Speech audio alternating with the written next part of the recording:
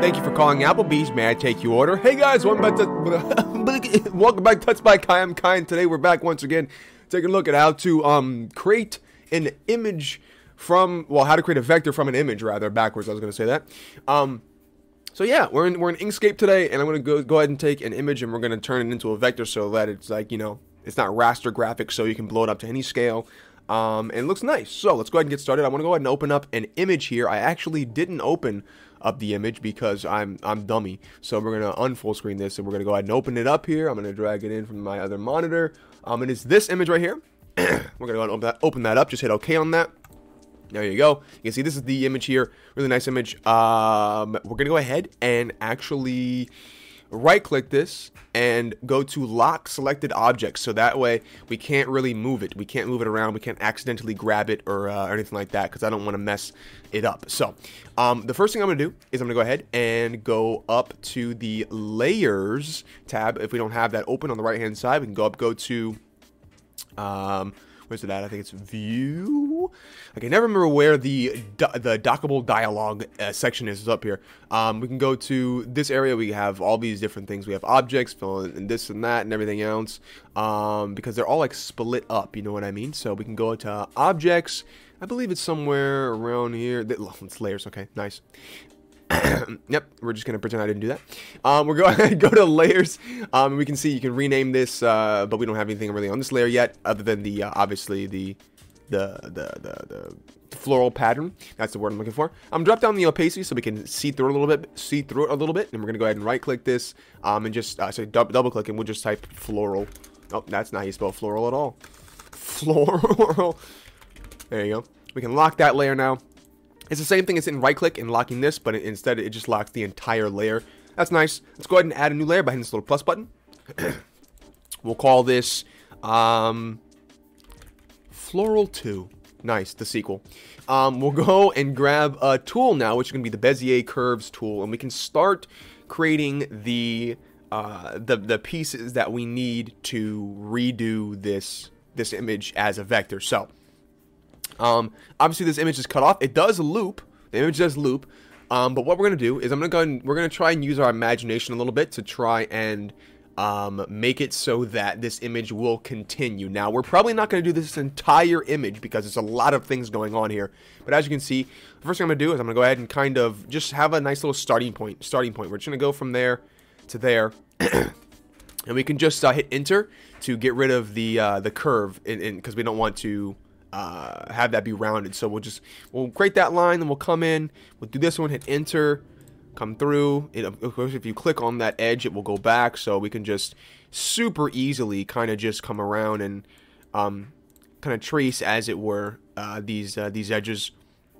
As you can tell, that one is a little not rounded enough for me, so we'll go ahead and undo that. But yeah, as you can see, it's just super easy just to get in and do these lines here. And then just hit enter whenever you need to get rid of that edge because it's too rounded. For instance, right here, if I were to go ahead and do something like this, that's easy because it's a nice rounded edge there. But for this one, as you can see, I don't want it to be super sharp there, so we'll go ahead and make sure that this is a little bit more round, like that. Just click and drag, and it'll just become more round. We'll just do like this and go all the way around, and we'll finish up this specific leaf. Sometime up here. I want to take my time and make it look nice, you know. So this area I want it to look a little bit more loose. Coming around the other side now. It's hard to tell what leaf is what leaf sometimes, but I think we're doing all right. There we go. That piece comes up like that. Oop, messed that one up. Piece comes up like that. Just Control Z if you mess up, of course. Control Z, always your best friend. We're gonna move down here. Maybe I'll make that leaf a little sharper. A little more round, rather. There we go. Nice. Okay, cool. So we'll come around this way. And we'll do this one all on camera. I think I won't cut here. We'll just kind of finish this one off. Yeah, these leaves that are behind here are messing me up. I can't tell which one is which. So just try and separate the different foregrounds and backgrounds for whatever image you're trying to vectorize, as it were. I'm going to just create this entire thing as one big whole leaf here. And just pretend that it just goes like this. Yeah, there we go. Cool. So now we can go to the select tool here, the mouse tool, the default one, And you can see we have this whole leaf here, which is nice. I want to go ahead and because the style that I want to do isn't exactly like super high realistic version of the vector. I really like flat graphics. You guys know this. And of course, when we do vectors, I really enjoy that as well. So what we're going to do is we're going to do a solid color. Then we're going to create this little line down the middle that we see here. Maybe break a couple of these holes like that. But probably not. We'll probably just leave just with the line. Let's go ahead and select it. And we'll scroll on down. Make sure the opacity is all the way up. Don't want to do that by accident. We'll scroll all the way down until we get to fill and stroke. If you don't have that, you can hit Shift, Control F, or you can go up to where is it at? Here we go again. Object, fill and stroke right there. And now I'm gonna go to stroke paint and turn that off so we don't have the little outline. And go to fill, turn that on, and you can see, boom, we have that nice looking thing popping up there. Now I want to change the color to a nice green, so we'll make it green, brighten it, saturate it, and put it back to the green there. It needs to be more a little bit more blue green, so we'll desaturate it, darken it, desaturate it, darken it, something like that. Looks pretty cool. You'll love to see it. Now, nice. And then we'll do that same exact process for all of the other plants, and just make it look really, really cool. So what I want to do here now is, before we move on, I do want to do this little line that we see underneath there. So I'm gonna actually go ahead and right click this, and I believe there is a hide selected objects. There we go. Now we're going to make sure that, obviously we have the ability to unhide that by just hitting Control Z, but I believe there is a way to go ahead and hit unhide everything, but I honestly forget what the hotkey is. So let's go ahead and show hide. There we go. Oh no, that's for objects. Okay, let's actually go ahead and not hide that, because I don't remember what the button is to unhide that, if I'm honest with you. I have to look it up. I believe that it used to be like Shift H or something, or Control H, but I can't remember. So we'll go ahead and we won't do that, so that I know how to get it back. We'll just go ahead and actually move it. It's fine. It's just right there. We move back. Now I want to go ahead and grab this line that we have here. We'll use the Bezier curves tool, and once again we'll just click and drag and create a little line there, and then hit enter, and then we'll do another one. So all the way up here, click there, and then we'll click there. That'll create a whole loop, obviously, and then I'm going to go ahead and grab this tool right here, and we'll just move this centerpiece so it's a little bit more the shape that I want it to be, which is this shape right here. There we go. Now we're going to go ahead and grab the select tool once again, select this bad boy, go to fill and stroke, change the stroke paint to nothing, change the fill to that, and we'll brighten it a little bit, saturate it a little bit, and make it a little bit more blue, and pull this back down on top of there. There we go. Line it back on up. There you go. Love to see it. All right, that looks nice. I think I want to move some of this stuff over. So we'll actually go ahead and move.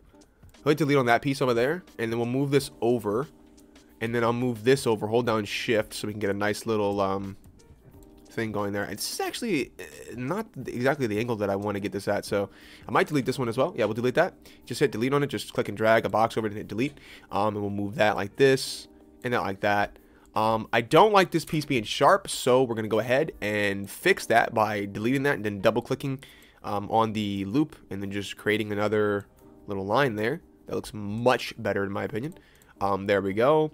And that looks good. I like that a lot. It looks really cool. So, I think that's it for that one leaf. Now we'll go ahead and, of course, do other ones. I will do one that is the pink leaf. So we'll do this one over here just so you guys get an idea. And then we'll go ahead and do something like this. So let's go ahead and just grab all these. I do want to get this little nick in there because I think it looks really cool. Just trying to get all the little micro details because that's really what really makes vector art look really cool, if I'm honest. All the little things that you don't notice until you kind of zoom into it, because you have the option to zoom into it because it's vector art. So yeah, we'll kind of just do like that. And I want to maybe kind of round this off like that, maybe.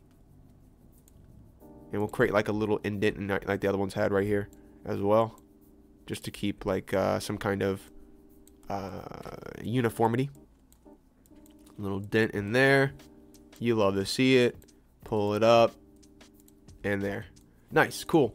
I think I want this piece to not be like that though. There we go. Just delete that. Alright. Let's go ahead and grab the stroke paint. Put it on X. Fill it in. And then we'll grab a nice pink color that matches. Obviously put a little bit of red in there as well. so that it's a little more salmon. There you go. Oh my god, that's pretty.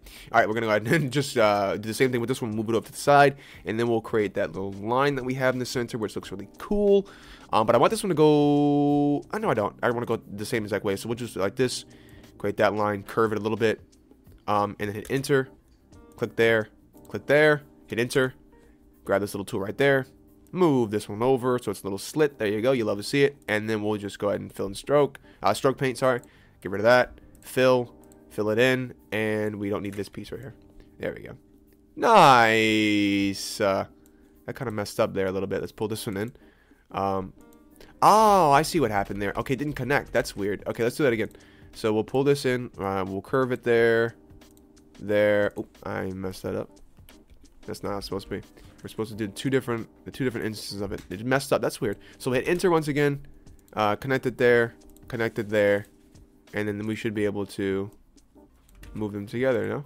There we go. I don't know why I messed up the first time. That was strange. All right, there we go. There we go. Pull that piece there. And we can move this flower back. We also, of course, have to make it a brighter color. Maybe add a little bit more red to it, saturate it a bit more, and there we go. There you have it. But yeah, that looks really cool. And I think actually the end of this one is not what I want to do. I want to make something else here. Let's actually get rid of that, and we'll kind of pull that down like that. Yeah, and we'll create like some kind of stem a little bit. So we'll do like that, and then I'll connect it up. There we go. Wait, wrong tool. Click there, pull it in, pull it up, hit enter, move this one over. That's too angled. There we go. And then we'll connect them together like that, hit enter, and then move this up. That is a separate object, and so is this one because they're not connecting, which is super weird. There we go. There we go. That's what you love to see. Yeah, it's really weird how they're not connecting sometimes. That's strange. If that happens to you, obviously just do what I did. Just undo it and then just do it again. Unfortunately, that is acting weird for some reason. But that is a super easy fix there. Just do it again. All right. Pull that in like that. This will be the little stem that we have. That might be a little big, so we might scale it down actually a little bit. And then we'll stroke paint, 0, fill, all the way. And then I'll just eyedrop that color, and we'll use that as the stem. So that looks really cool. I might want to flip it so that it's the other way around. If we can, we'll do that instead, and then we'll flip it like, that's not what I wanted. It's the same thing. Why am I, we have to rotate it. There we go. That's what I was thinking of. Okay. Yeah, that's cool. We'll do that. All right, nice. We can do the same thing with this one up here. Actually, if you wanted to, make a nice little stem. I might just copy and paste this stem and just move it around a little bit. So we'll right-click that, copy, move over here, hit paste, make it bigger, Control V if you want to use shortcuts. We'll do that. We'll make the other end. There we go. We'll rotate it a little bit. Rotate it more, actually. And then, of course, they can't be this color, so we'll just eyedrop the lighter green color that we had earlier. And there we go. That is our stem. I might want to move this over so it's not exactly the same as the other one. So we'll move that like that. Maybe move this in, move this out so it's not the same. You know what I mean? You feel me? There we go. Very cool stuff. Very cool stuff. But as I said, you can do this with all the pieces of your image. Of course, that's going to be a lot of stuff to do for this specific image, but you can get the idea. And if you don't want to do that, of course, you can just drag a box over all top of that. Control C, Control V, move it around, and we can just kind of, you know, get some other leaves in here if you don't want to fully redo the entire image for whatever you're using. If you click once, click twice, you can go back between scale and rotate, by the way. Up here, you can use the flip tool. But yeah, so that's basically how you do that. Hope you ladies and gentlemen enjoyed it. I'll see you in the next one. But until then, bye-bye.